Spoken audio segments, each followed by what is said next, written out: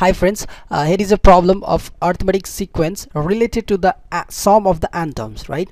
So the question is saying here, how many terms of an AP 9, 17, 25 dash, right, something must be taken to give a sum of 636, right? So the first term is 9, second term is 17, third term is 25. So easily we can calculate the common difference, and the first term is also given, and the last term the sum of the whole series is also given, right?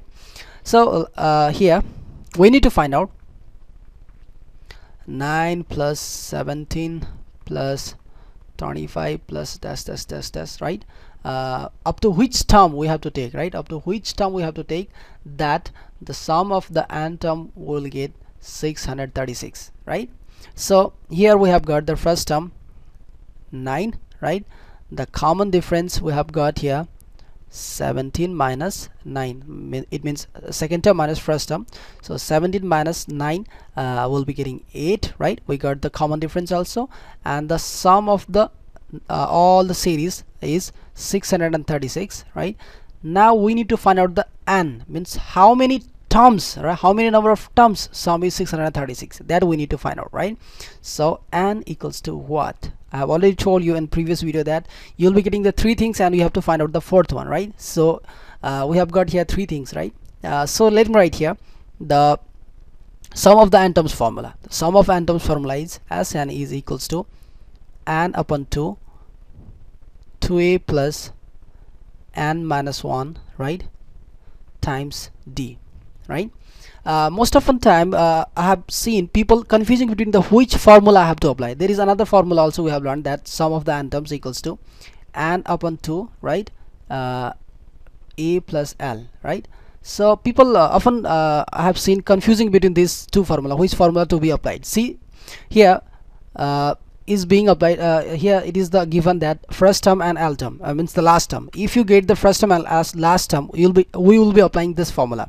Since here we haven't got the last term, right, we have just got the first term and term we need to find, right? Sn we have got, right?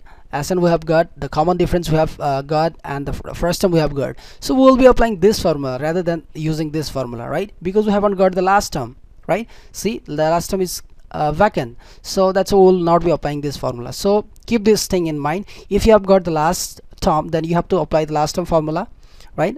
Sum of the last term formula, sum of the terms of this series. If you have got the last term here, simply we have got this, so we'll be using this formula, right? So let me proceed.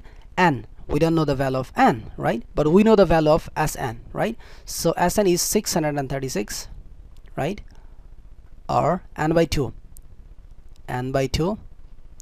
2 times a, that is 2 times 9, plus n minus 1, times the common difference, that is 8, right? So 2 times n and 8, here is 2 is also even and 8 is also even, so I can bring the 2. So n upon 2 is I'm taking the common 2, right? So now I'm left with 9 plus n minus 1 times 4. So 2 4s are 8 exactly, right? So now I can cut this 2 and 2.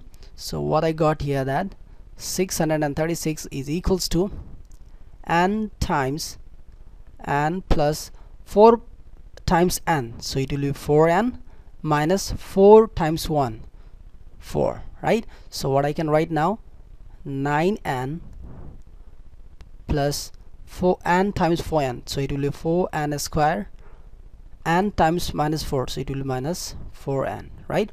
So now further what I can write, see here it is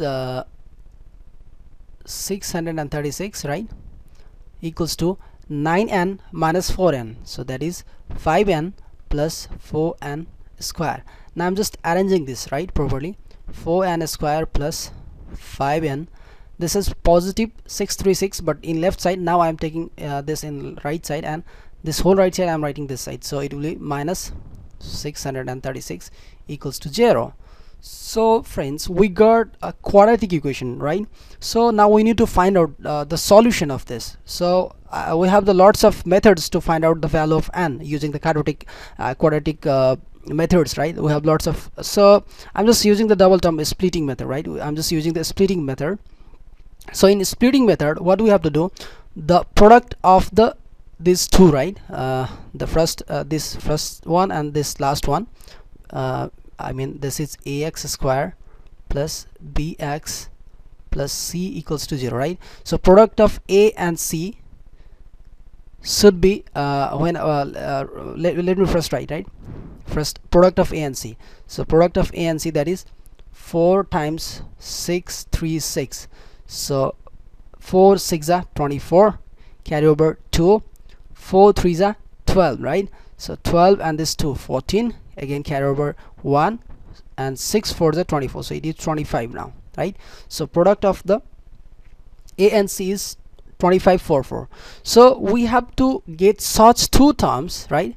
It is just the comparison with this, right? We have to get such two terms. When we'll multiply them, we'll be getting this much, 2544, and when we'll be adding them, we have to get 5, right? So we need to find such two terms. When we will multiply them, we'll be getting 2544, and if we add them, we have to get we'll be getting 5 only. So we need to find out such terms, right? So how to find such terms? Let me give you here. First, we need to find out the prime factorizations of 2544, right? So I'm just finding out the 2544, the prime factorizations of this, right? So now 2 1s are 2, 2 2s are 4, and this 14. So 2 7s are 14, and then again 2 2s are, right? 2 2s are. So again 2 6 are 12, 2 3s are 6, and 1 again I'll get, so it will be 12. So 2 6 are, again 2 3s are, 2 1s are, 1 will be left, so 1 and 6 16, it will be 2 8s are, again 2 1s are, and it will be 11, and 2 5s are, and again it will be 1 and 8 18, so 2 9s are, right? Again it will not, 9 is there, so it is odd, and I cannot give it by 2, so I have to give it by another. Let me check with 3 it is going or not. So 9 plus 5 14 plus 1 15. 15 is divisible by 3, right? So it be also divisible by 3. So 3 5s are 15, and 3 3s are 3 3s are 9. So I cannot proceed before this further, because 53 and it's an prime number, right? So now see, 2 2s are 4, 4 2s are 8, 8 2s are 16, and 16 3s are 48, right? This I'm getting 48, and if I'll multiply 40 and 53, I'll be getting this 2544, right? This 2544 I'll get. When you multiply 40 and 53, you'll get 2544. But if you add 53 and minus 48, of course you'll be getting the 5. So I got the value, right? So I'm just writing this here. Yeah, right? So 4n square plus 53n minus 48n minus 636 equals to 0, right? Or again I can take the common, this n and n, so n will come common. Now n, it is 4n plus 53, again here 48 and 63. So what we can get the common between 48 and 63 is, we can get whole 48, right? See, 636. So since we have got here 4n, so I have to left here 4n, so I can take, and when I will multiply 4 by 12, then only I will get 48. That's why I have to take the 12 common from here, right? Because when I will multiply this 12 with 4, then I will get 48, right? That's why I have to take the 12 common, 12 outside. So 12, it means 4n minus, see, minus means plus times plus times minus, or minus times plus is always minus, right? So I have taken 1 minus from both, so 1 minus came this side, right? 1 minus came this side, so plus is left. Since minus is here, so plus is left, so it will be plus, right? So 6 so if I will take the 12 common from the 636, how much I will get? For that I need to divide 636 by 12, right? If I will divide 636 by 12, then 12 5s are 60, right? It is, we can get from here also, because see, 3 2s are 6, 6 2s are 12, means if you divide 12 by 53, then you will get 636. But still I'm doing here. 12 5 is 60, again here 3 and 6, so 12 3s are 36. It means here I can write 53 equals to 0. Or further, what I got, that 4n plus 53, 4n plus 53, from both place I can take the common, so 4n 53 times n minus 12, right, times n minus 12 equals to 0, right? So now either 4n plus 53 equals to 0, so what I can write, that n equals to 53 but in negative upon 4, or n minus 12 equals to 0, therefore n equals to 12, right? Since the value of n cannot be in negative form, right, so it will not be, and the value of pure n is this, n equals to 12. So what can we say that now, right, we got the value. So how many terms of an AP of the AP 9 17 9 17 25 must be taken to be give the sum of 636? So we have to give total number of terms 12, right, 12. If you add further up to 12 terms, then the sum of these 12 terms will be equals to 636.